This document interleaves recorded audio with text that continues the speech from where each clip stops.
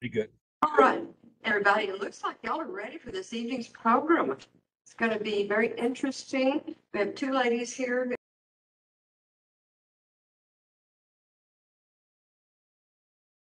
Are their ideas and their conception, and it was over a 3-year project. We continue to work on it, and these are founding members of our chapter. Becky Jones and Sylvia Casselman. And if those ladies will come on up, you can say hi. I'll let you introduce yourself as much as you want to. Sylvia said, Becky, you would not let her escape out the door. You refused to let her out of here. So she's forced to be here to do this. But they both served as officers and on the board of directors, and we appreciate the help they've been. And we're looking forward to this program by them. Come on down.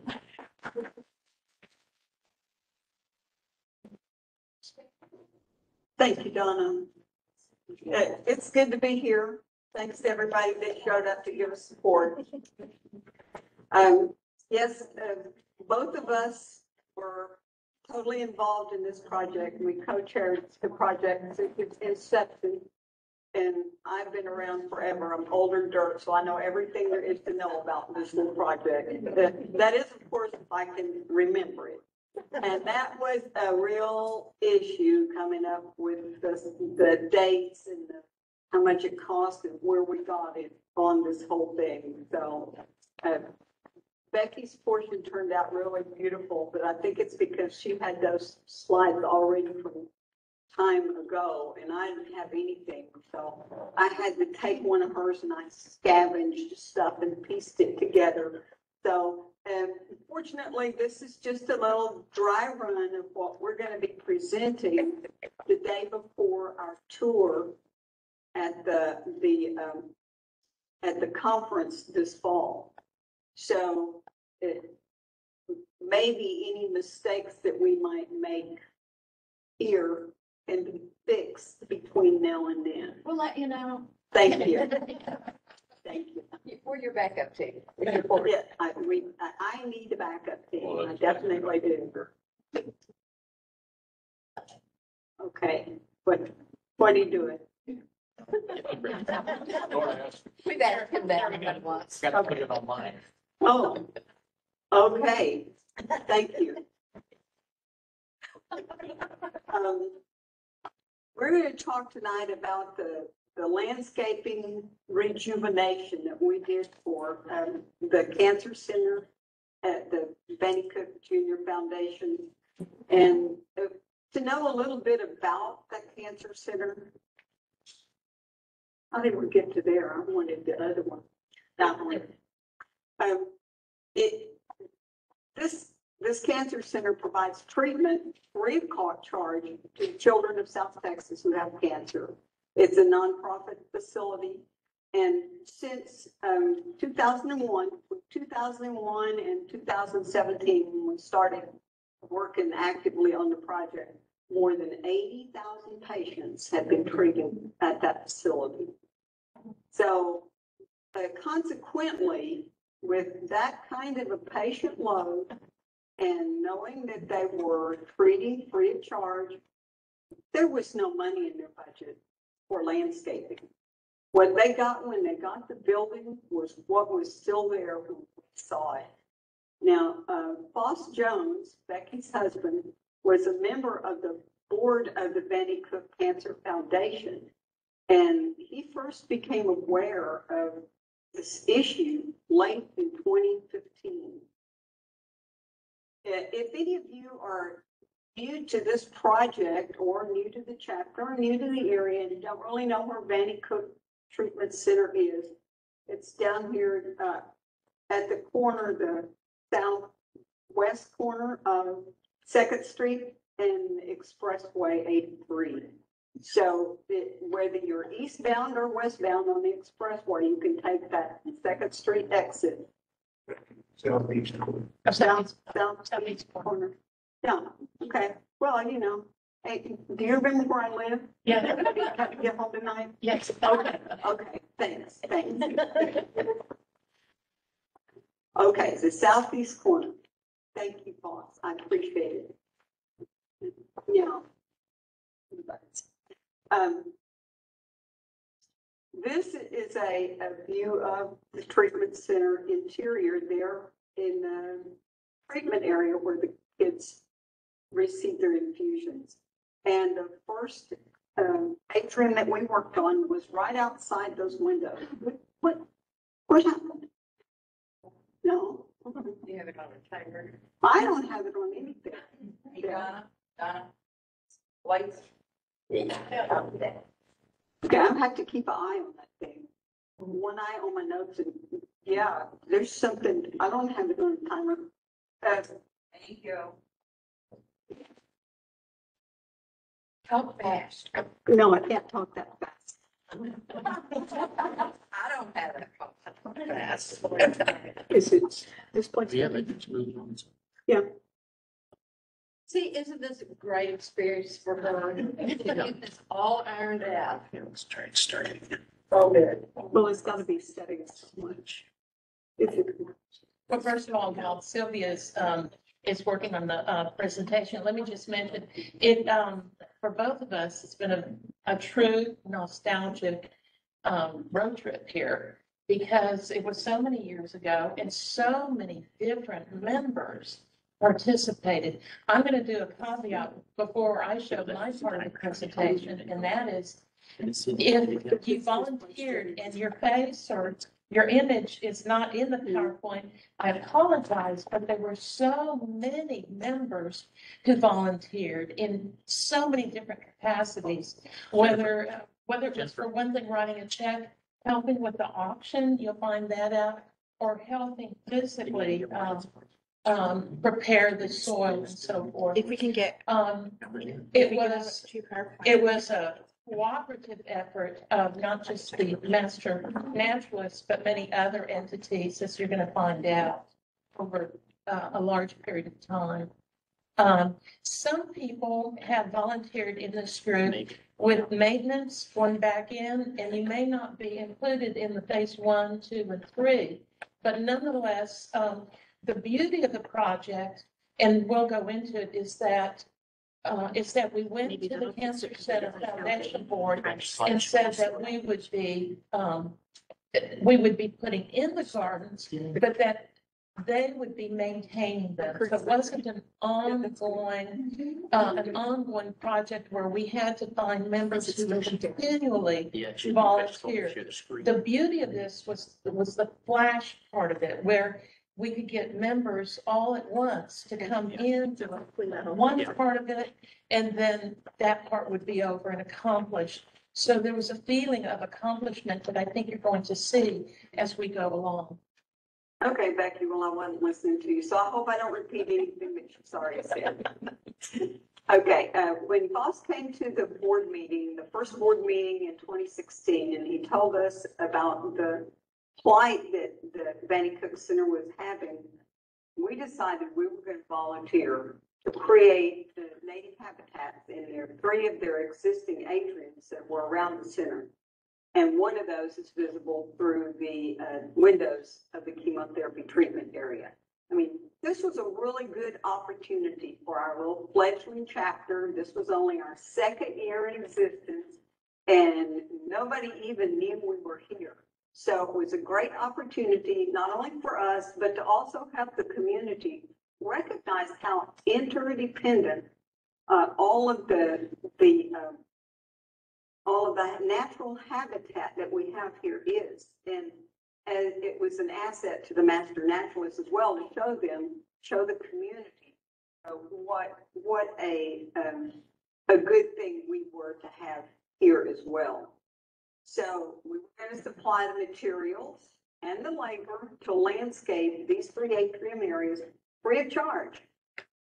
And the timeline in some of these areas really was pretty sketchy, because we had to not only get approval of the Vannie Cook Foundation in some cases, but also the city of McAllen in some of them, and also in the hardscape stuff, we had to get approval of College of Medicine.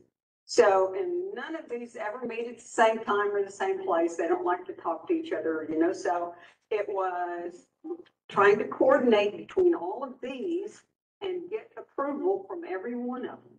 So we started out immediately, that right at the beginning of 2016, to create a committee here at the chapter for fundraising. We knew we had to have the money if we were going to give them all of this free. So with one of our members who isn't here tonight, Jesse Salazar, and Becky Jones, and another Jones, which is not related, Lee Jones, they set up a committee and we told them, okay, we want you to come up with ideas for future fundraising and also how to implement these ideas in a timely manner. So they've made a lot of suggestions, you know, crowdsourcing in the case of nonprofit groups, raffle with silent auctions, and maybe even investigating some of the state of Texas grants for long-term projects. But to make the fundraising more effective, you know, I'm talking on here and now I know it's not forwarding. Isn't that wonderful? So let me help you. Yes. I'll hold your microphone. So it'll bring one hand up. No, you do this. Tell me when. Okay. We would go to next. Okay, give it a flag. Yeah. There we go. Yes. Okay. So we decided, and Becky kind of led us along here. I really was not familiar with how to do any of these things, that maybe having three what we called flash projects would be the thing to do, that we could get the materials and everything ready and get what we needed and then go out there and just spend a few days with a lot of people and finish an area and then move on to planning and recruiting and gathering funds for the next phase. Well, we quickly realized this wasn't just a little thing we could finish overnight, or for that matter, even a month or two. We had a lot of big dreams, but with them came a hefty price tag. Well, we originally thought that we could do all three of these phases with maybe about $6,000 of chapter funds. So that's the goal we worked toward in 2016. Now, we had some pretty good leaders at the time. This slide is Tony Reisinger, who is the Texas A&M AgriLife representative for the chapter, and Javier De Leon. I think most of you have met both of these. Javier is the superintendent over at the Texas, at the Asteriana Grande, working for Texas Parks and Wildlife. So we were well on our way having these two people to guide us. We did a lot of various avenues for trying to communicate with people who we thought might actually donate to the cause. And we conducted some silent auctions at our meeting. We always invited the public because those are the people who would help bring in money that we weren't just trying to squeeze out of our pocketbooks, since all of us had a limited amount. We couldn't just cough up $6,000. So by the end of 2016, doing all of these things like going on the radio, this was Barbara Storrs, who was the extension agent for Cameron County at the time, and she interviewed Javier and me on the radio for her little garden gal thing that she had on Saturdays. And this is Javier and me down here at the bottom on the show for, let's see, what is that called in the valley? Inside the Valley. And we talked for a few minutes out about the chapter and about the project that we had going. So by the end of 2016, we had collected the $6,000, and now we were ready to go ahead with the project. This is a look at phase one, that area outside the treatment center before we started. The gate was broken. You can see that in the middle. And there were a lot of stones laying around the edge, which we collected so that we could use them again. We started out by taking measurements of the area, deciding how many square feet we had, how many plants were we going to need. And in order to cut down the number of days we decided we would just use 5 days between the 28th of November and the 2nd of December, 2016. That we used an average of 20 volunteers, and over those 5 days, we put in about 500 hours total working in this area. It meant removing all of the surface that's there with the old grass and the landscaping material, getting all of those stones out of the way, clearing all of the weeds. It was a monumental task. So one of the things we learned right from the start was planning is of utmost importance. And for last minute takeaways, we needed to know what to do with things that we moved, as well as any excess materials that we purchased, but we couldn't take back. So those were things that come up that we really hadn't planned on. And now we had to get creative and figure out how to make it work. Another thing was having more than one person that you could have as the leader of a phase or that day. Because if you had one person and something happened, their car broke down, they got sick, somebody fell off the porch, I mean, then everybody was, oh, what do we do? So you really need to have at least 2 people and this caused us actually to really work together. It caused everybody in the chapter to come closer to each other because we depended on one another.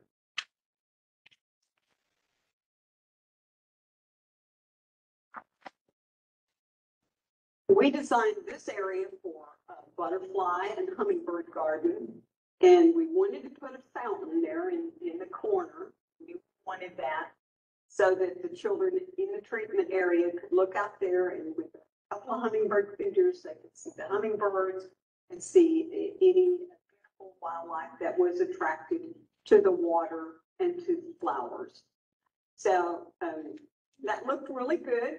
We had $6 grand already, but between the cost of the hardscape material and oversight from a local landscaping company for our water feature installation and lots of native plants and also valley adapted plants, we had almost exhausted our $6,000 by the time we finished the first atrium.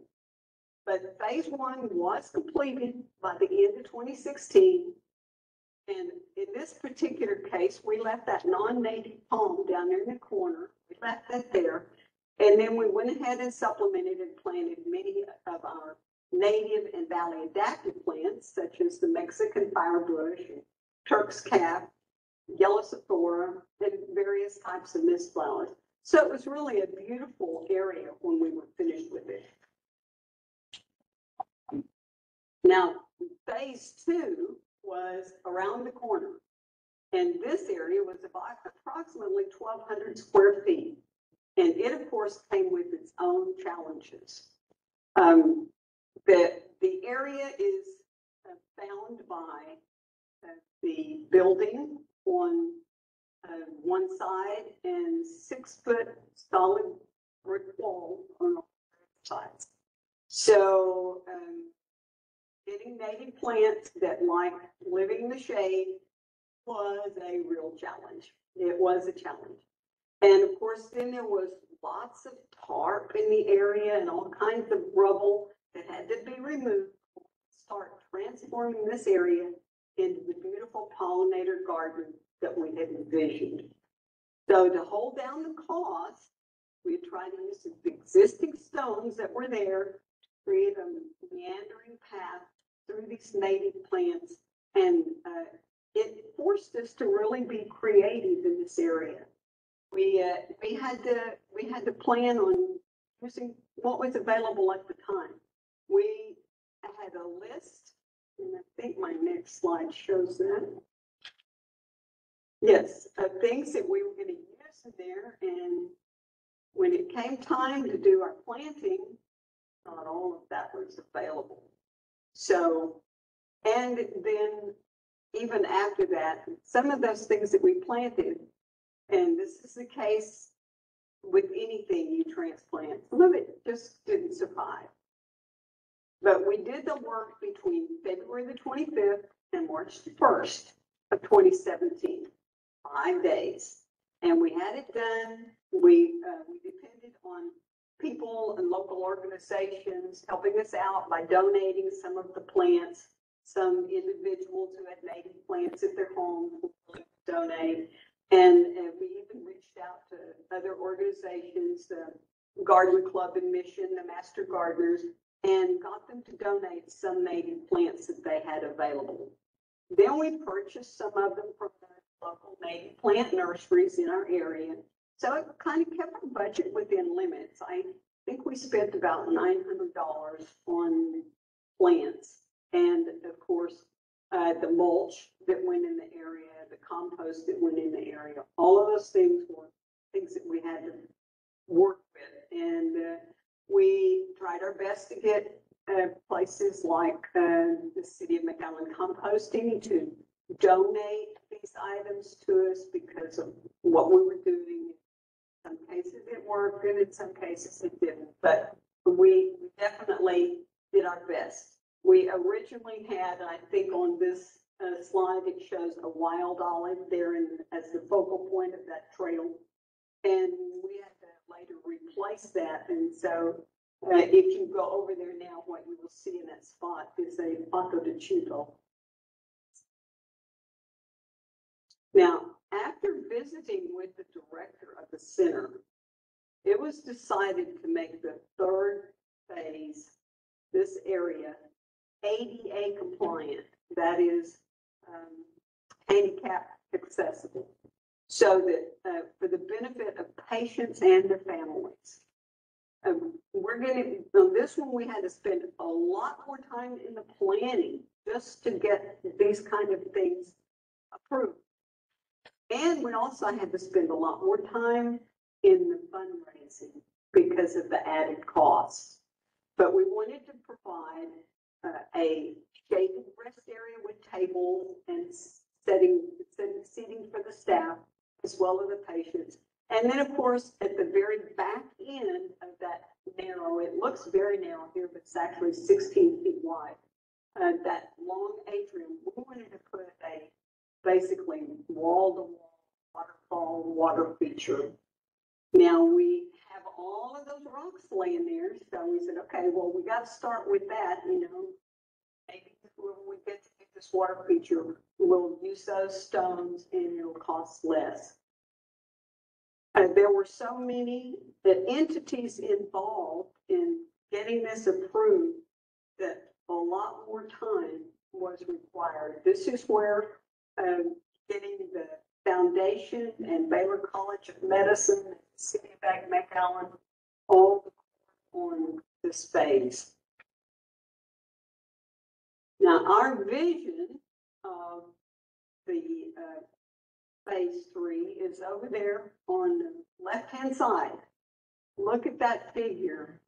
We've gone from $6,000 to now we need another $28,000. It's like, oh, where are we ever going to get that kind of money? Well, we started out the same way again. Let's get creative here.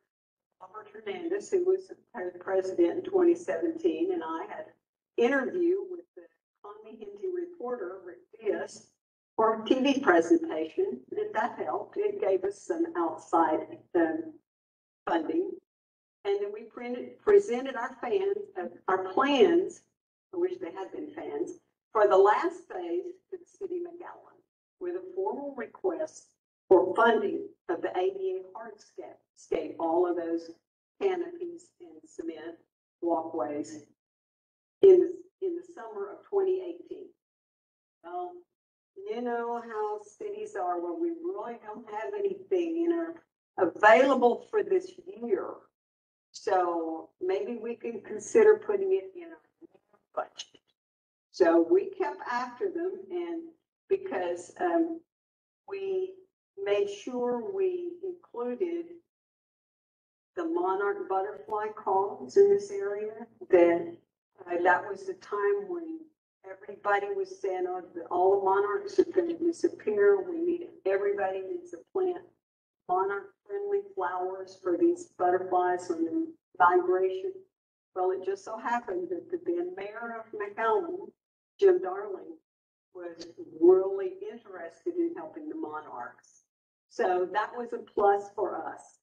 And the center was granted $12,000 by the city of McAllen for the hardscape. Then, of course, we had all of our people doing fundraisers here and silent auctions there, and we were able to, between anything we had left and anything we got, come up with another $4,000. We had some other larger donations. One was from Mr. Jim Brown. I think Kathy has something in one of her slides about him. And then we had other money that came into the foundation for about $3,000 and some smaller donations, $1,000, but maybe $20 here, $100 there. But now the total, look at the total, it's still $5,000 short. We're still $5,000. There's nothing here for plants or the water feature that we wanted.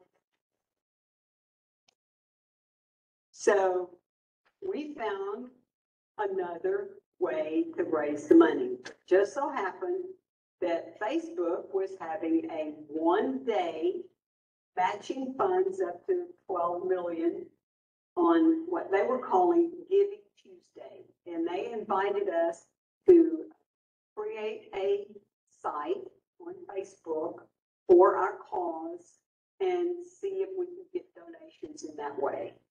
With the help of the local Master Gardener Association, I created a page that we put out there for that one day. And lo and behold, we got $5,000. Of course, even though they were matching up to 12 million, apparently all of those people were a millisecond past the time allotted to offer your money. But so we got no matching funds, but we still got enough people to donate that gave us that $5,000. So now, after the hardscape was complete, we ready to put in the plants. This is a picture of some of those people. Of course, we had to start by removing all of the unusable stuff, and you probably can't see him from where you are, but there's Robert out there throwing all of that stuff into the back of the trailer because we had to get rid of it somewhere, so we donated it to someone who could use it. And then after we got rid of all of that, then we started bringing in the compost. That's that other pile that you see there in the middle, and mixing it with the soil that was there. So finally, in the spring of 2020, the master naturalists and the master gardeners volunteered together to transplant these native plants and the valley adapted plants. These were including things like frog fruit, goldenrod, esperanza, kidneywood, and many other plants that were available at the time of our planting. It was one of those things that we had to just work with what was available. There were many obstacles along the way, but the pleasure of seeing the results of time and effort spent over the years made it quite worthwhile. We received a second place Exemplary Project Award at the state conference, which came with $5,000, which we used in the project. And there on the left-hand side is the invitation to our dedication, which was in June 2021. 5 years in the making, but it was well worth it because, in the words of Margaret Mead, never doubt that a small group of thoughtful, committed citizens can change the world. Indeed, it's the only thing that ever has. Thank you.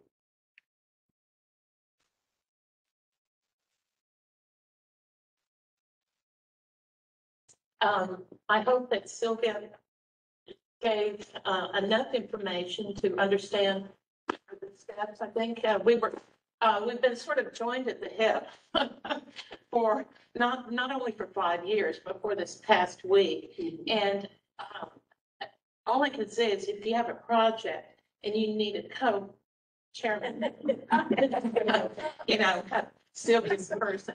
I want to mention one thing before my PowerPoint begins, and that is if you are watching on Facebook or if you're watching on WebEx, I'm not sure that you're going to hear the music, or if the music comes through, it may be a little bit scratchy, I believe, is what Jeff was, pardon? It'll probably be a little bit quieter and maybe distorted a A little. little distorted, and we're still working on the music, once again, but just relax. This is going to be a 9-minute presentation, visual. And once again, if I don't show you in some of the photographs, there were just so many people. It was hard to capture everybody. So anyway, this is going to be our 9-minute recapture.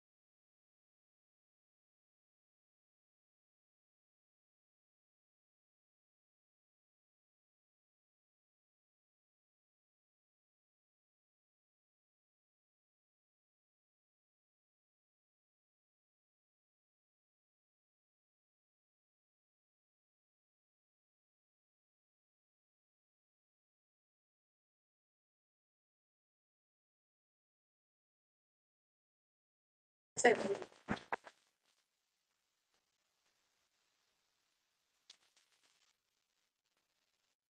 Well, I'm all cheery. Um, as you can see, it's been a wonderfully rewarding experience. I mean, for the people who were involved, I'm sorry, a wonderful, and Sylvia's already, a wonderful and, experience for the people involved, because for one thing, there's a sense of purpose there. And you can see how sharing your love of nature can, be one way to, enhance the lives of others. And does anybody have any questions or anything? Yes, there's our work day. Pardon? The work day. Oh, yes. So as you can see that, after we have freezes and the drought, we periodically go in and remove. It's not like it's an ongoing every week. So we have set up one day, September 30th. I'll send an email out. It's going to be a work day to renew this, the 8th before we have the convention, because at the convention, we're going to have one field day that's dedicated to coming to the atriums that we have as our project. So I'll send an email. I would like for everybody to pre-register if possible, because that way I can let you know what to bring. And we do provide water. We make sure that we have enough water for people and things like that, and sometimes extra tools.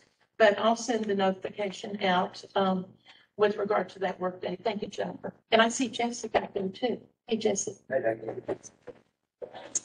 Are there any other questions? Oh, I'm sorry. How much large plant material did you have to remove? Sylvia, Yeah. How much large plant material did you have to remove besides grass or sod? Were there any large shrubs or trees? Yes, we had to take out a couple of trees that were in the second atrium, because they were already, growing in the wall that was there.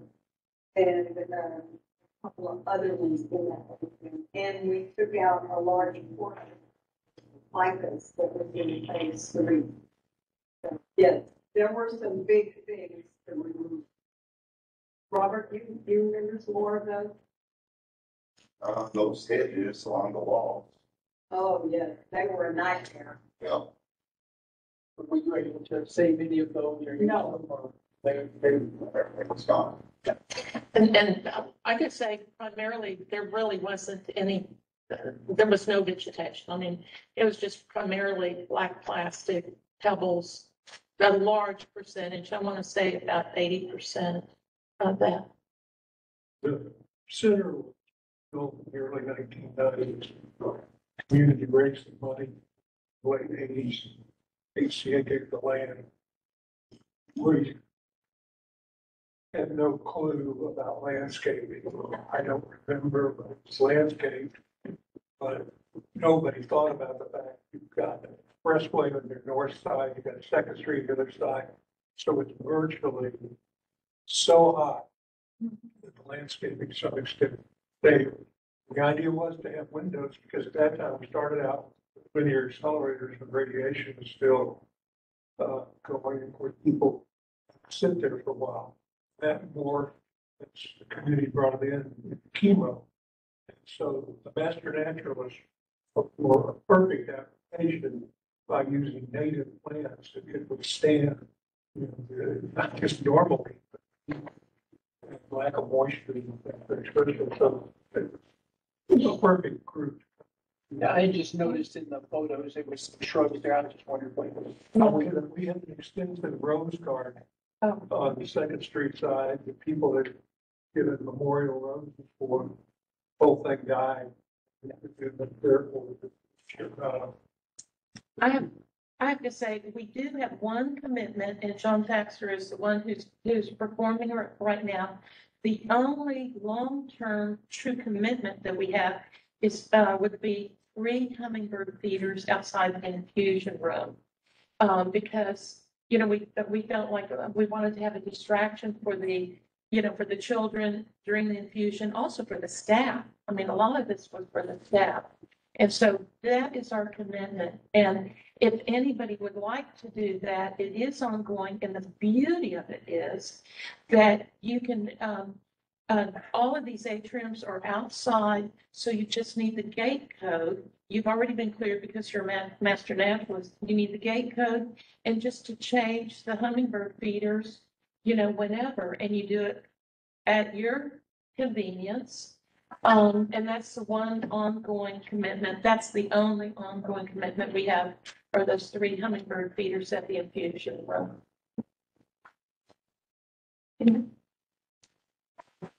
Go ahead. Do you have any like documentation or video or whatever from the responses of the families and the patients and just to add to the beauty of what's going on there? Well, what was kind of interesting, and you probably got this, is that we had finished phase 3 right when COVID started, right? And so we were not allowed, and nobody went there to even do the hummingbird feeders. No one was allowed there, and we honored the safety and security. So we really hadn't had a chance to even ask about it. The dedication and the reason why we couldn't include the whole chapter, it was limited in numbers because it was, once again, during that particular time, and everybody was very hesitant. I mean, you're dealing with a young population that's very vulnerable, yes. So, yes, I'm sorry. To our foundation board meeting, to the Texas Children's Hospital, man's treatment side of the facility. With COVID, they're always nervous anyway because immune systems are compromised, kids get chemo. But it was reported in our board meetings, the foundation, lots of parents and kids commenting on, because not only could the patient sit there, look through the window, hummingbirds, or butterflies, also, and this is why this whole thing began is, I guess, originally we were rebranding radiation treatment. The first linear accelerator south of San Antonio, there's nothing on the radio for us, from the valley. And the whole thing just is with chemo. Your whole family has to go, you have to go to Houston. It's very disruptive to large families, being able to stay them. But if we had a lot of compliments coming from the medical staff, doctors reported about how it was entertaining. Plus, when the kid comes, you might have mom and dad for their chemo, but they might have some brothers and sisters. They can go outside, sit in one of the atriums and entertain themselves. And the staff, I mean, especially during COVID, it was vital for them to be able to go outside, and that was important for them when they ate their meals. That's where I heard from the director that it was an essential part of the staff to be able to go outside to eat. Texas children are extremely sensitive. They send people out of Houston to inspect the building because of the weakened immune systems, like when we had those hailstorms down here. We had some hailstorm damage. They got to come in and they look for mold and all, just because they don't want to do anything harm kids getting killed. And one of those, in modern times, now or more modern since we started, this used to be the end of the world. It was hard to staff it. But now with all this telemetry, WebEx, this kind of stuff, they pretty much can sit here, they can have a patient, they consult directly with the doctors in Houston, so they can have much more expertise brought to bear locally, much more than they do. Any other questions? Well, I think it was an excellent presentation, and I don't think the annual meeting people are Just a going to comment, I disappoint. love the music. Oh, my Yeah.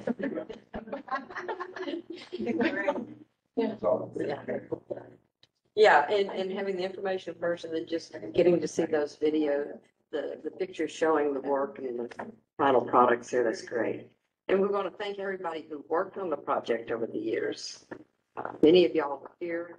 Those of you who are new, yes, look forward to continuing to work on the garden a couple of times a year, maybe if it needs some maintenance and upkeep, replacing those occasional. I don't know how they're going to survive this heat this summer, but they've done okay so far. Yes. We'll see come work day. And we can look forward to future projects by the chapter that can address some more issues, hopefully. And with that, I want to remind everybody, whether you're guests and leaving now, or please enjoy some more refreshments. There's still cake back there. If you want to take a few minutes and go get something to drink or something else to eat. And then we'll start the business meeting in about 5 minutes. I'm going to say something to Sylvia and Becky. I think it was brilliant. I think that the second part of it also, yes, of course, was good. I really enjoyed that. The music, whoever put the music to it, it's perfect. Yeah, so, well, the middle one just kind of came naturally. I mean, Rocky, I mean, it was just, there were so many rocks. But the whole production was brilliant. I think you guys did a great job. Yeah, so really thank you all for putting this together, and I know we're gonna shine at the state meet. So thank you, and Sylvia as well. I thought you had left. So can you come up for got a little plant for you? It's a bird's nest fern. Sylvia.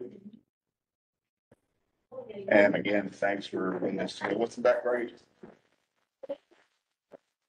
It's basically an indoor plant, so be careful with it. Thank you, Robert. Thank you.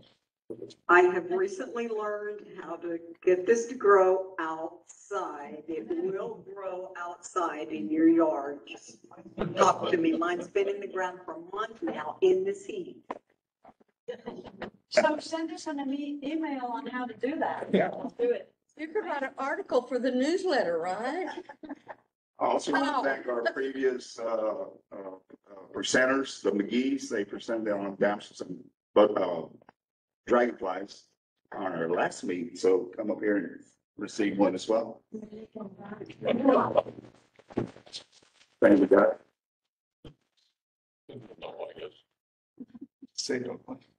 Thank you. And our first meeting that we had back in July? June, Nita Westerville presented on gardening for bats.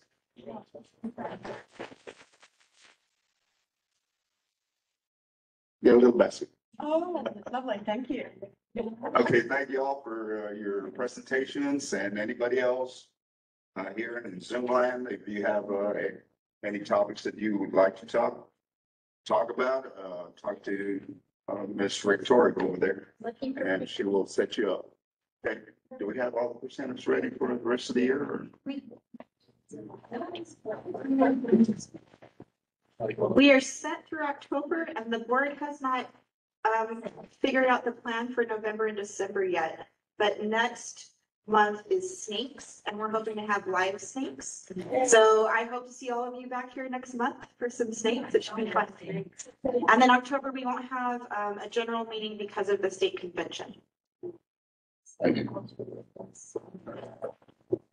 All right, and in addition to the refreshments back there, I don't remember if I've reminded you to sign the sign-in sheet, but we do want to take account. There's been about 30 here tonight. So our group is growing, and that's great. I mean, we have a large group anyway, but a lot have been on Zoom or didn't want to come, don't like Zoom and didn't get involved. And we're waiting for these in-person meetings. So I know there's some here tonight that are here because we're having in-person meetings again and visitors are joining us. And we appreciate that very much. Okay, I think everybody's had a little bit of a minute to have a break. So we'll start the business meeting. And for those who don't know, Great. You guys kept talking. That was the break. well, take the break.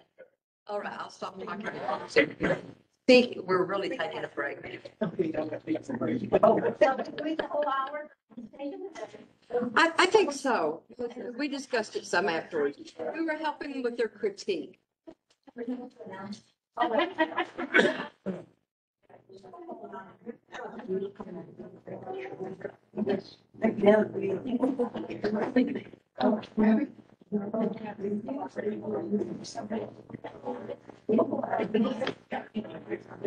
What are you doing now? This is sort of.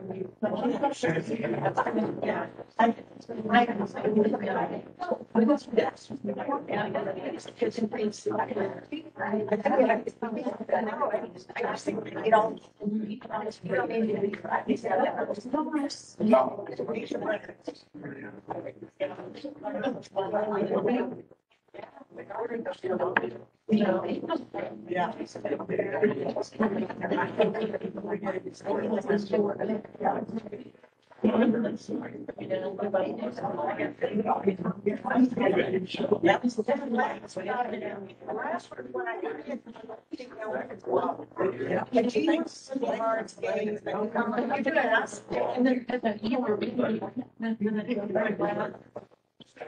And then it's like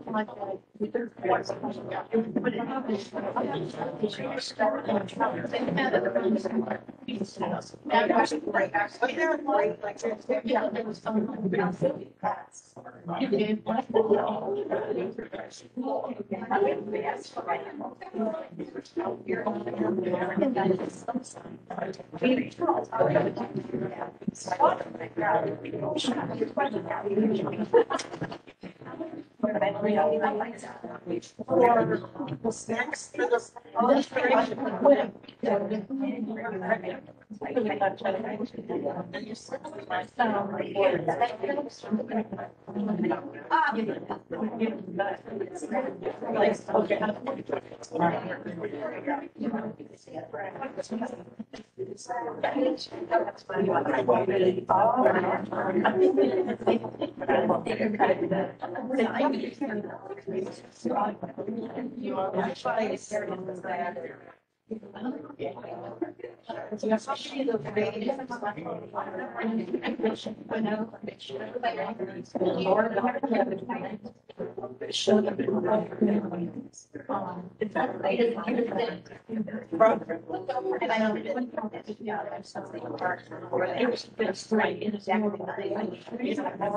Yeah, and they were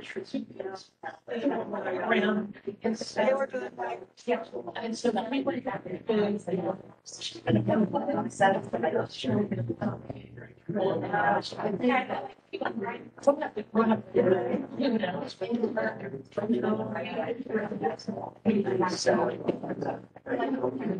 Otherwise, the way to stay around there, pretty bad. And I just want to come. It's very cool.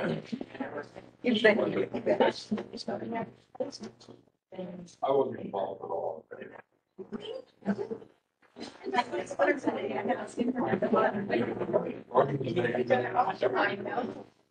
I've been involved in stuff like it.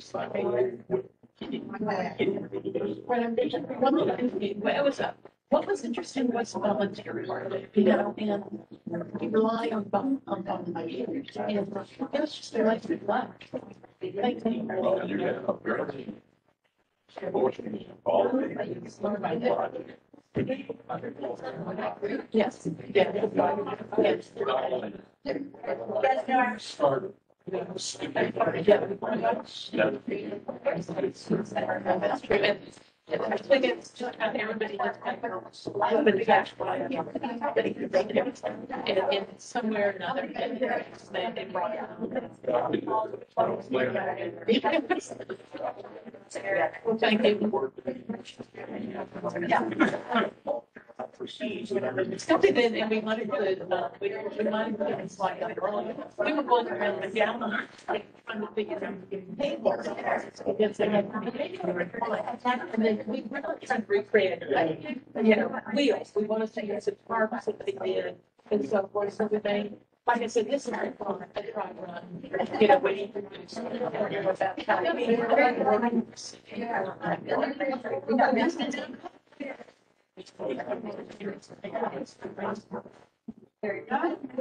Well, I mean, we had,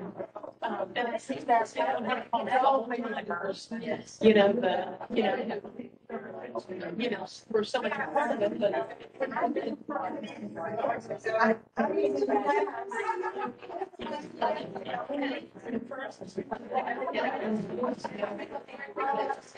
Well,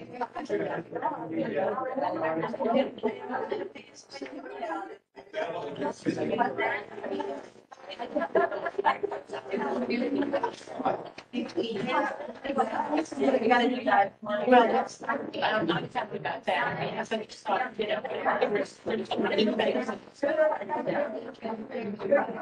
Yes, I don't know, and yes, for us.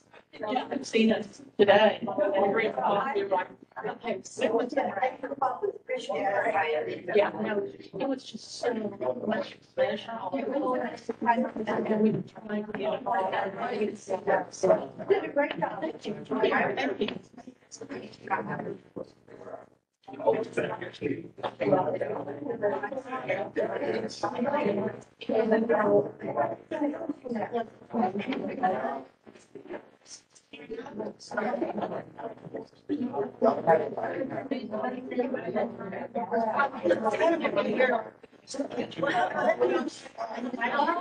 I'll get lost. No, get over it. We are, it's something like this.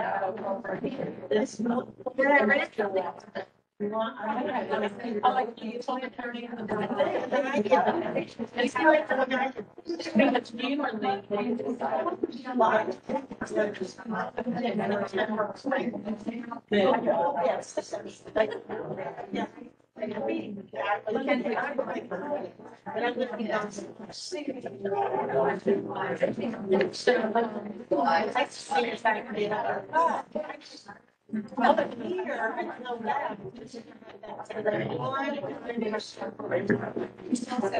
All right, we're going to go ahead and resume the business meeting. We have people waiting on WebEx that hopefully that gave them a little bit of a break too.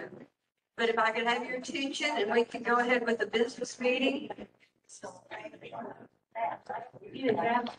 All right, the agenda was sent out to all the members and be sure you've signed in so we have a good attendance count. And Jennifer's checked the attendance online so we can keep track of those people. I want to thank Becky and Sylvia again. That was excellent. I don't think anybody at the annual meeting will be disappointed. Gail has sent out the treasurer's report. They were included with the agenda. So unless you have any issues with the treasurer's report, and I don't see anybody jumping up, waving their hands, saying there's a problem, we will file those for audit. The minutes of the June and July meeting were compiled and also sent out. And did anybody notice anything that need correcting or changing or? Okay, I know I did not include the hours or the number of attendance for the July meeting, but I now have those sign-in sheets and I will add the attendance information to those July minutes. And other than that, if anyone has other additions or corrections, let me know. And otherwise we'll file those with the noted change that I'll add. Jennifer, you already mentioned the September meeting and the snakes. You want to say anything more about that? Please come. I was class of 2020. We had to finish our class online. And I'm so excited to see everybody here tonight because I've missed it. We got like 2 months of that and then we had to go into quarantine. So bring some food to share. Come see the snakes next month. All right. And then, like I say, that'll be September, and then we'll have the October meeting. And then the board is going to decide probably at their next meeting here exactly what we're going to do for the combined maybe November, December. We need to look at nominations and election of officers before the end of the year and a management's retreat for planning for the new year. And that all has to take place between the end of our annual meeting and before the first of the year. So we'll get that calendar ironed out. And with that, River, did you have any other awards? We do have 2 awards for today, but neither person is here, and it's a recertification for Rosa Flores. Rosa Flores. And we have an initial certification from the 2023 class, Bill Baker. Bill Baker with the 2023 class. Rosa helped me at the Fairy Fest, and we had a ball, but I have never been so tired in my life as when we got through. We had close to 6,000 people come through there. That was a lot of people. Well, thank you, River. Education Committee. I know Jim Jerry is still out and about. Ann, did you want to say something about the fact that we'll be needing to start meeting and thinking about the next class? The education committee will start meeting in October. Jim returned. And if there's anyone who's interested in being on the education committee, helping us plan it, speakers, either let me, Jim, or Donna know that you're interested. Yeah. Again, this year we'll have the classes in person for the first time for a while, and we'll need somebody to help with refreshments and have to get that organized a little bit. And the room setup is not too bad. I think this would be fine for the classroom most of the time too. So, and the church has been real good. And I did talk to the church representatives tonight, and they're going to look at their calendars, and we'll be sure and let them know what dates we're looking at so that they can clear that on their calendar. We get the room reserved for that and for our general meeting. So we'll be working on that. Anita, I know you sent out some stuff about the dragonflies at Oto Olympics, and I put that in under volunteer time so people could remember to do that as volunteer. Well, I just want to know, how many of you met the deadline for the Chachalaca on the 19th? How many wrote a story? Did you write a story? Are you writing? Look, there's one at the back. Yes, good. I want to thank you for that. I sent around in the email a couple of months ago about two things that were kind of ongoing. And one, Joseph and Becky have participated in it. And that's the opportunity to tell your story for the 25th anniversary of the Texas Master Naturalists. I'll pass this around, but I'll send an email later this week. Another one is to remind you of the Texas Park and Wildlife 100 years of state photo contest. Anyway, I'm just going to pass that around, and that's just a recap, and I'll send you emails about it. All right, thank you. And Joseph may want to talk about the webmaster and IT, but he also has Ronnie's membership committee report. I don't have anything prepared for the website, but let me get the Ronnie's report up. I didn't give you any warning, did I? Well, I knew it was coming. I just didn't get around to it. Not that we don't keep him at all busy. There we go.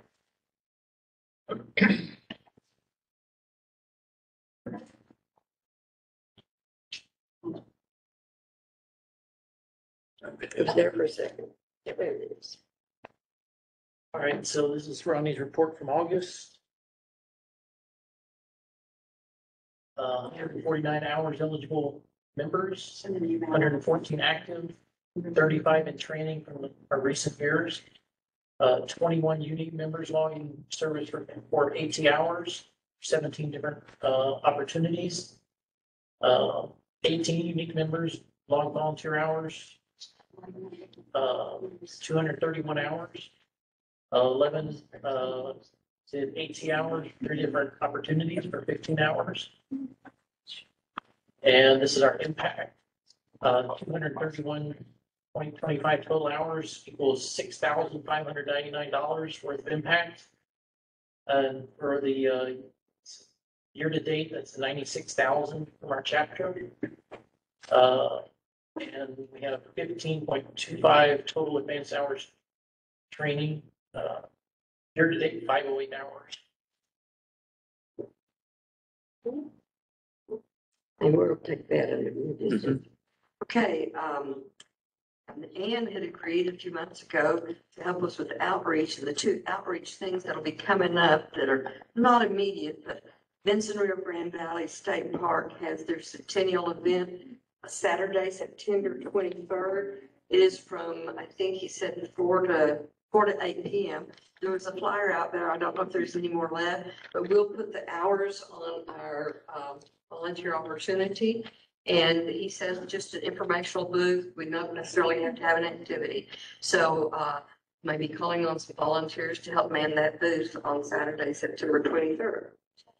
And then further into the year is the Coastal Expo at the FAR and Atrium in early December, the 7th and 8th. So just keep those couple of things on your calendar and watch for volunteer opportunities there.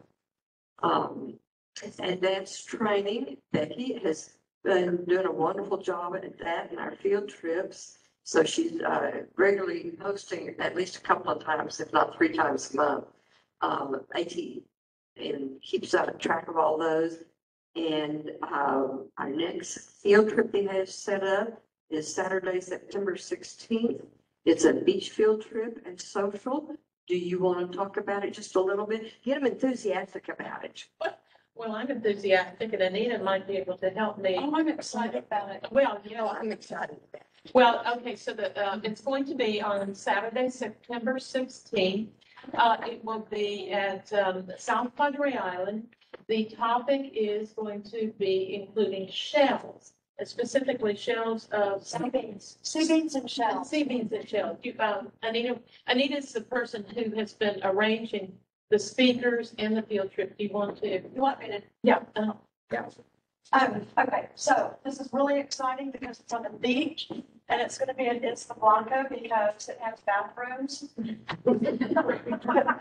We must keep our priorities. Well, yes, there comes an age when you do have to do that. But here's what we're going to do is beachcomb, and you can pick up shells, sea beans, and whatever you find on the beach. If you want to take it with you, you can.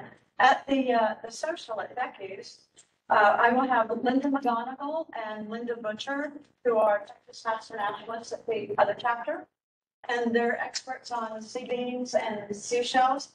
They're going to bring all of the books. There's less than a dozen, but they'll display the books that they recommend for beachcombers here in our area, and they will help us identify our treasures that we bring to them. One thing, I was out with Linda Butcher last month one day, and I found something that I knew what it was. And I said, "Oh, look, Linda, don't you think this is such and such?" And she says, "You're really going to have to clean those up if you want me to identify them." So just so she doesn't get snarly with you, clean up stuff before you ask her what it is. At any rate, we'll get.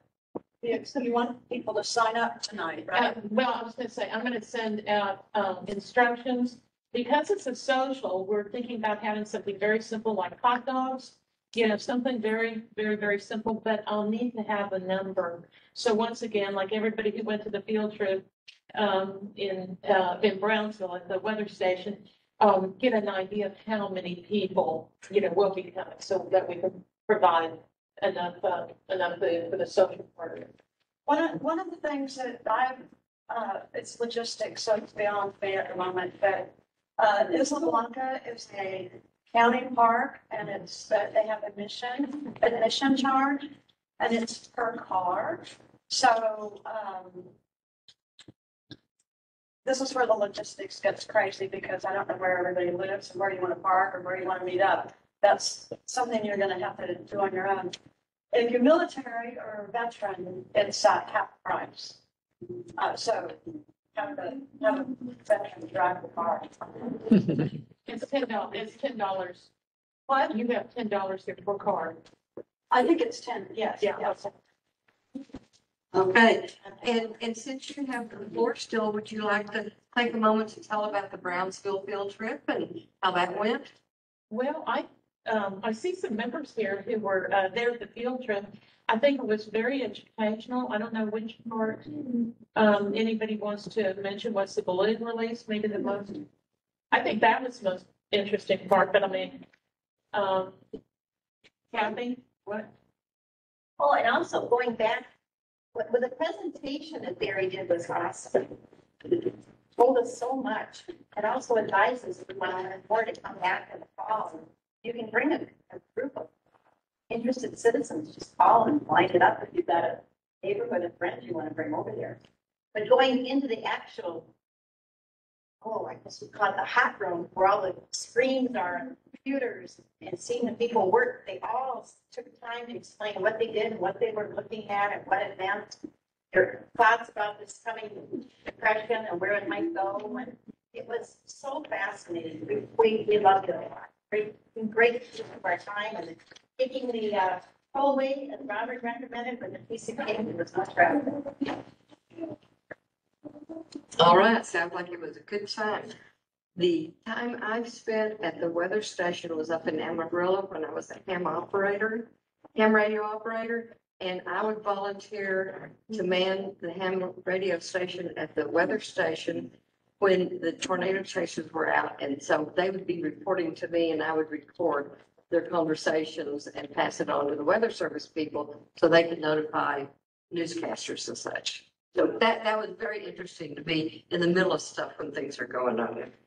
Those weather people, we always complain they never give us enough time and enough information, but it's a job and a half.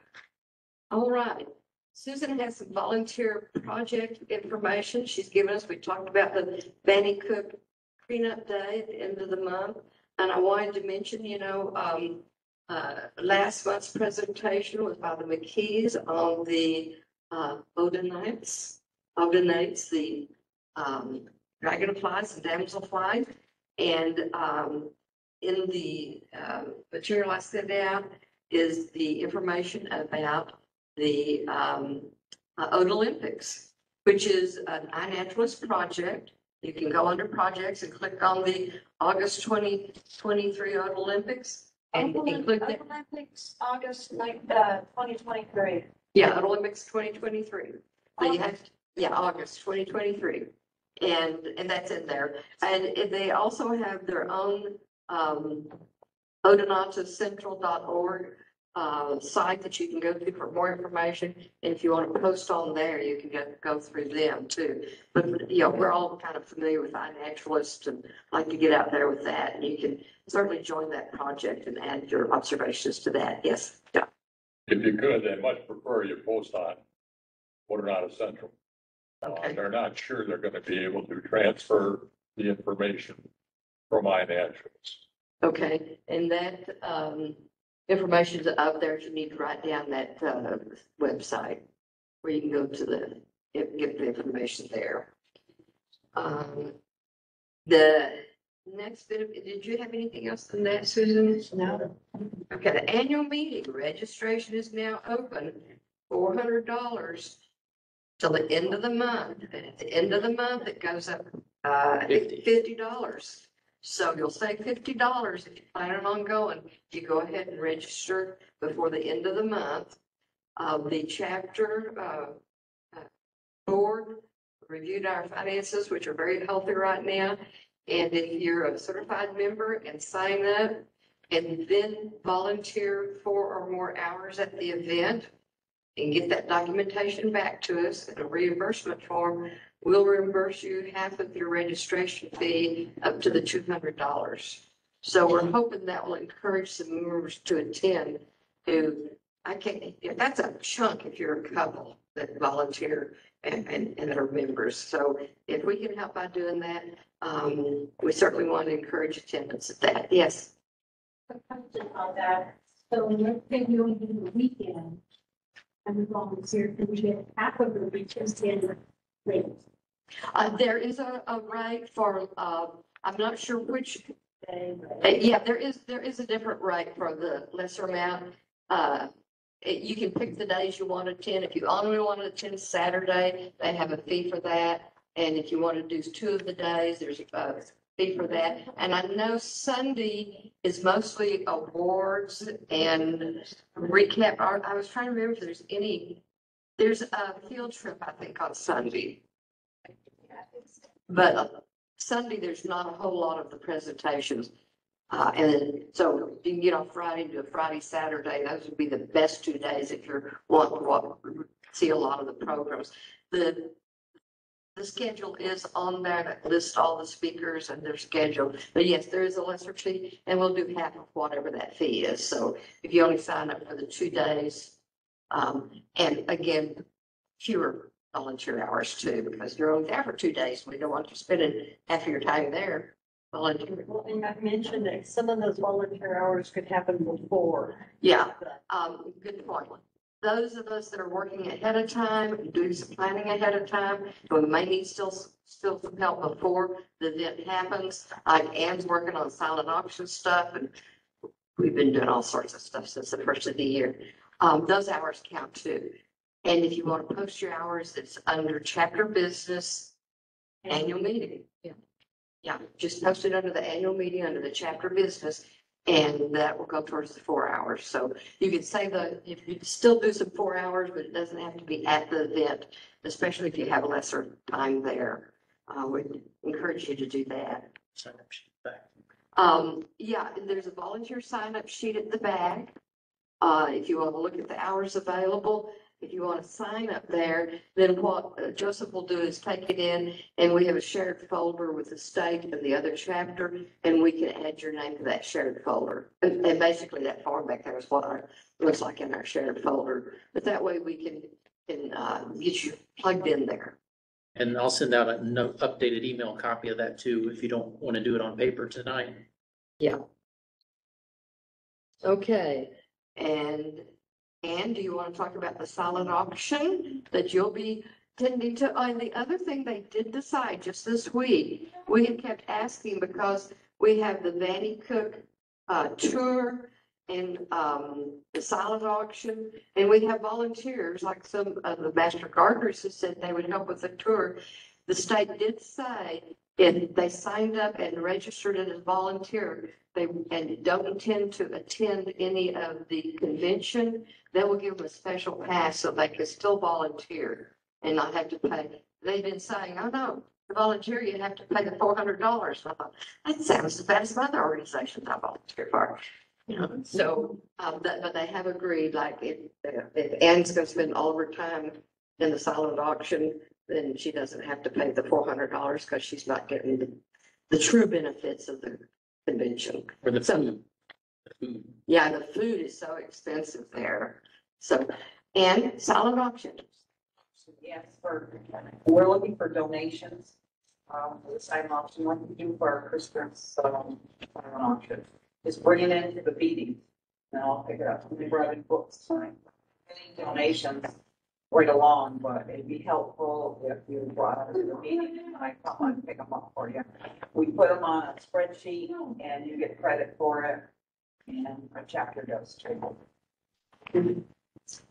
And Jennifer, you want to talk about the contests that, see, Jennifer's been working on contests. So the submissions for the photo and art contest are open.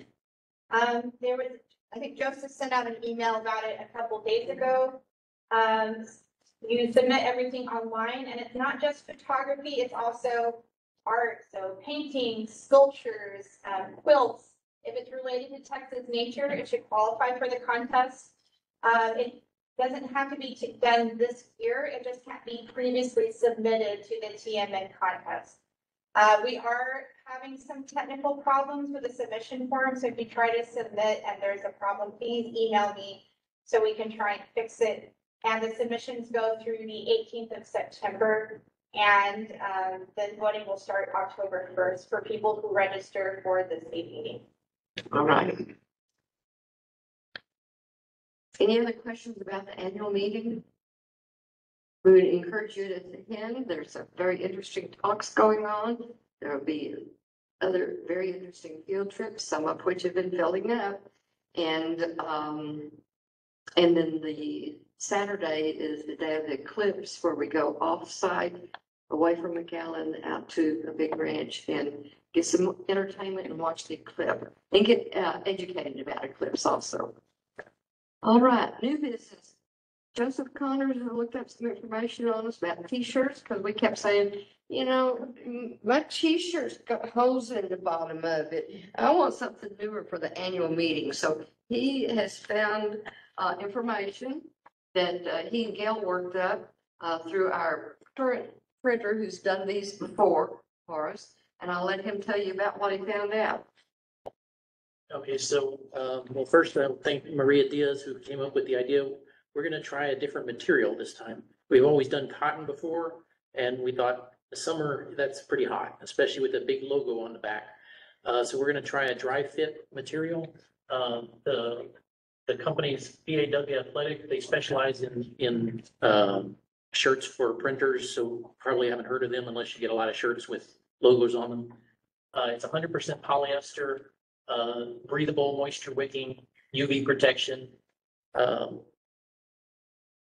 And so we're gonna try some different shapes this time, not just all one boxy shirt. I'll send out an email showing the sizes.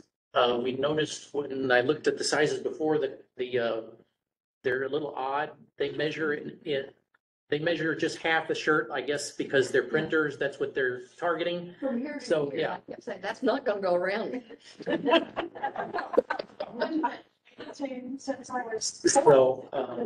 So yeah, when you look at the shirt and check the measurements, be sure to pay attention to that, or it's gonna be very big when you get it. And so we also, since we're looking to reduce the amount of ink on our back and reduce the cost a little bit, we're gonna try doing a 3-color print instead of our usual 7-color. And we'll also take out the blue sky background, so we'll have more air breathing on our backs. And if you don't like this style, when we go back to our new class shirts in January, we'll go back to the regular full color printing. Unless everybody just loves these, we'll figure that out as we go. But I think it's worth a shot. That's not the final design. They were just showing us a sample of what it might look like. And then this is the prices. The standard shirt is 14, the standard women's is 14, long sleeve are 16, and then the double XL and triple XL add $2, $3. And so if anybody hasn't had experience with that material, this is a sample youth shirt, not anywhere near what we're going to be wearing, but and we are still going with green, not pink. But if you want to check that out, the shirt that I go butterflying with all the time, it's like a fishing shirt. It's made with a similar material. I love it. I didn't think one of our comments was polyester might be too hot, but so that's the only thing I wear when I go outside during the day. It's just too hot to be outside, and it breathes really well. Could you pass that around? Yeah. Please. Well, thank you. And did you have an order sheet back there, or are you gonna wait? I've got the information is back there if you want to check it out, but I'll send out an email. I didn't have time to create an order sheet. That's great though. So watch for the order sheet, just give us the count. And we want to try and get a minimum of 20. I don't think with this larger group these days, we're going to have a problem, because I know I want to replace some I have and get an extra too. I'm going to add a PS. I want to thank you for getting something with UV protection. Because one thing, everyone gripes about climate change, but the biggest thing they're not talking about yet is how the UV is increasing. So it's critical if you're out there in the sun, have something on that's going to protect your skin. All right, yeah. So, and we do get out in the sun here in South Texas. Robert, it is your turn. He has the most favorite job in the world as past president. And he's had to put up doing this for 4 years now. And he's tired of being past president. Which means we need a new president. President? We don't want to get rid of it. Okay. So thank you all for being here present today, because that's one way where we can meet people that we haven't met before, talk to them and see maybe they have special skills that we need to fulfill the roles of the board and the directors. Otherwise, we can't do it. We look at the applications and we see where, the skills that they do have, maybe have served in other boards, for example. And so we can see that. So the nomination committee will look at that. But we like to also invite people to step up, and if you have those skills, well, you can help the organization by helping us fill these roles. Okay, the nomination committee is composed of myself, which I chair the committee, along with River and Ann, and we look at all the applications, and of course, Ann knows most of the trainees and what they bring to the chapter. So we sit together and we look at all the applicants and current members and previous members that are lost in action. And so we come up with a list of nominees. But you can help us by stepping up to fulfill these roles as well. I know we changed it last year. Now we have the nominations or the voting takes place in December, right? Yes, we're gonna try and move that up so that the new slate of officers, we usually try and have a retreat, have time to do some planning and not crowd it all in after Christmas or before the first board meeting in January, which is the first Monday of the year. And so between Christmas and that first week of January is crowded to try and do anything. We're gonna try and do it early in December. Okay, and so my job is to have that slate of officers or nominees ready 15 days prior to our last board meeting, or general meeting rather. So that brings us to about November, latter part of November, somewhere around there. So between now and then, we'll be looking at fulfill or looking for nominees. Lately, we have had only one nominee per seat. And so we want to at least have a couple so we can do an actual vote. Okay. So let me go over the positions that we have. Of course, Donna, she's ready to move on. She's ready to become our next past president. She's been the president for the last 4 years, and I know she decided for 3, possibly 4. I don't know. I can't even remember, but it was it was quite a while. So yeah, she's ready to move on, and so we need to come up with someone to fulfill her shoes, and it's big shoes, if I may add. She's done a really great job for us. The other positions will be the first vice president, which is Joseph over here. Joseph also is the webmaster, so he is really we're supposed to be grooming him to be our next president. And we've asked and asked, and he says he's got a lot of work to do. I mean, he does a tremendous job as a webmaster, and I don't know, we can still ask. But if anybody else would like to fill that position, let us know. For the second vice president, Jennifer Rhetoric, she's been with us 2 years, I think. That's about second vice president or first year? This is my first year as an officer. Okay, so, and her role is to chair the program committee, mostly, right? And she takes care of the programs.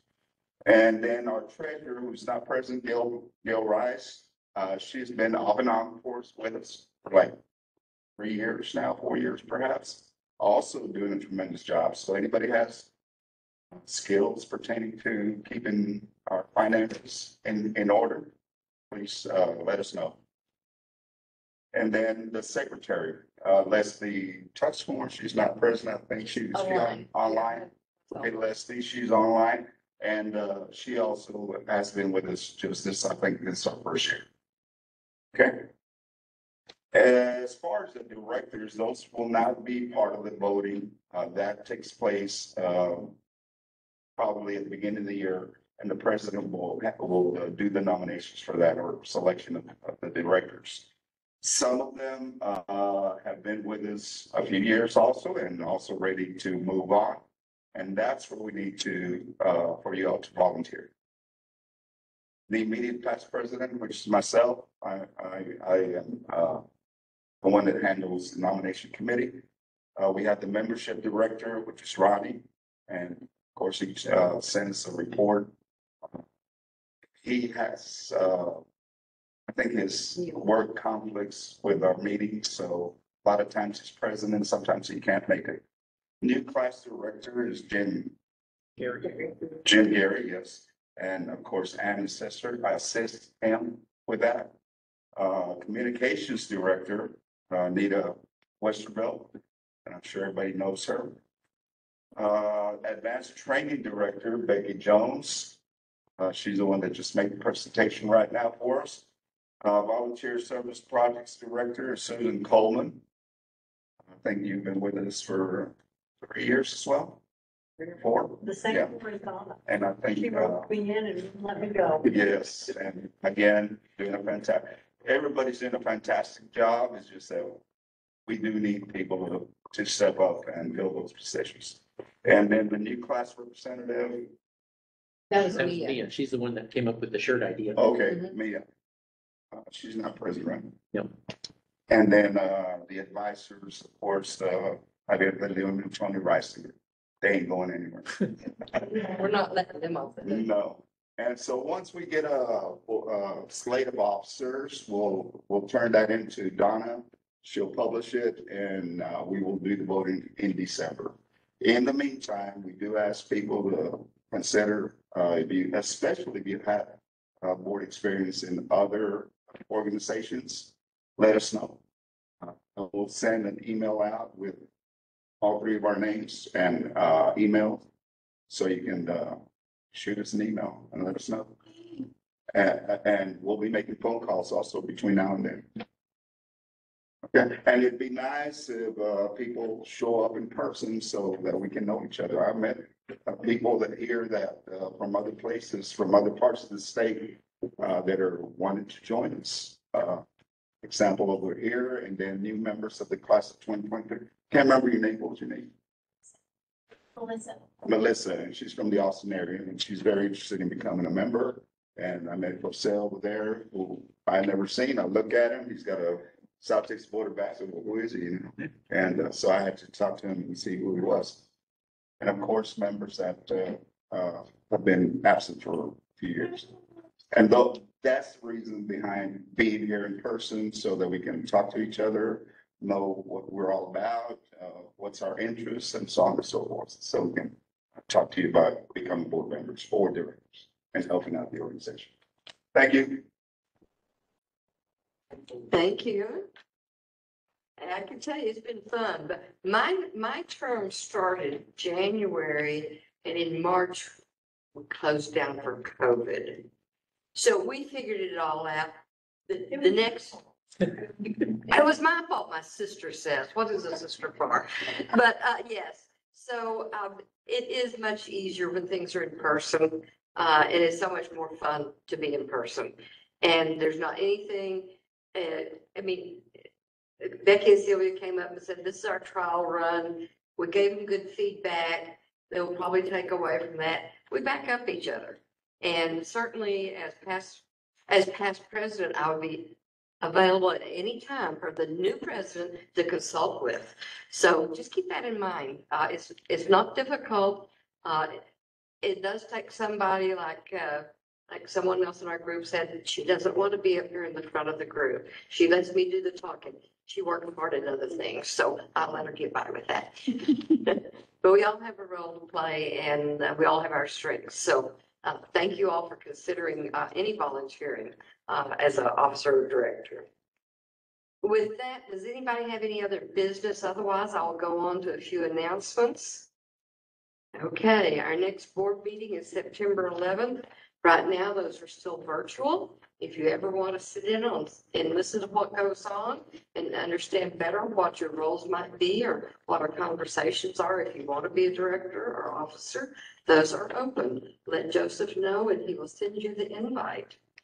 The next general meeting is September 19th here at St. George's. September is snakes. That's how I could remember that. 18. Did you say 19th or 18th? Oh, I think it's the 18th, right? Yeah, I remember thinking that at one time, but that didn't look like the right date. Okay, thank you for that correction. And then we're not going to have an October meeting, as mentioned earlier, because our state annual meeting is the 12th through the 15th. And we'll let you know about a November and December meeting when we have nomination of officers and then election of officers and an end of year shindig. So, and there'll be food to eat then too. If that's it, we will adjourn. We had 1 hour of advanced training for the wonderful program by Becky and Sylvia on Vannie Cook. And it looks like 45 minutes for our business meeting. And that's chapter business. And on your volunteer time, which is the chapter business is volunteer time, you do add the time coming and going from the meeting. You include your travel time. Like if it took you 20 minutes to get here and 20 minutes to get that back, that's 40 minutes. You round it up to the quarter hour. So you have 45 minutes of volunteer time for your travel time, plus the 45 minutes for the business meeting. So see, you get volunteer hours just for showing up and staying here to listen to all of our comments. Are you taking, do you have a list for the sheriffs to sign up? He's going to send out the email. So not tonight. Yeah, I don't have anything ready tonight. As that, he had nothing better to do. Yeah, I had 2 spider presentations this week. Oh, So yes, if you watch for the news flyers and information about different programs going on, and that's included in the AT information back you can send it out. Okay. And next month at the library is a bat presentation. I didn't know we had anybody that was in the bats other than Anita. Patricia is no, Patricia at the library is doing one for next month. Who is? Patricia Diaz, 23rd. 23rd, On what? on bats. Somebody's come out with a Gardening for Bats book. Mm. We didn't know you wrote that fast. And with that, we'll adjourn. If you see some refreshments back there, Robert, did you have one other thing? enjoy the rain. Yes, enjoy the rain if we have some. If you have rain gauges out, you can do your daily count and documentation of rain and add that as a volunteer thing if you signed up for Cocoa Rojas and have the measuring stuff. So I can help you with that if you want to measure rain once a month.